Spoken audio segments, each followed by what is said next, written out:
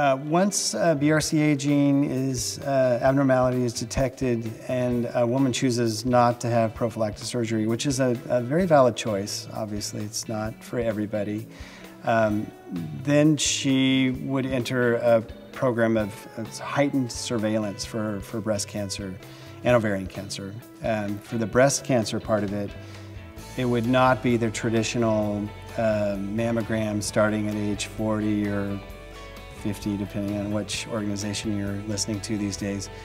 It would be starting earlier with mammograms, starting much earlier with clinical breast exams. One of the problems with breast cancer screening is that mammograms are not very sensitive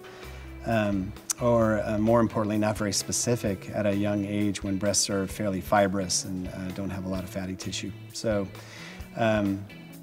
a woman with BRCA positive would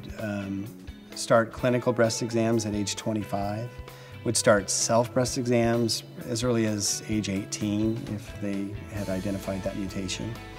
and then probably start radiological screening at age 35, which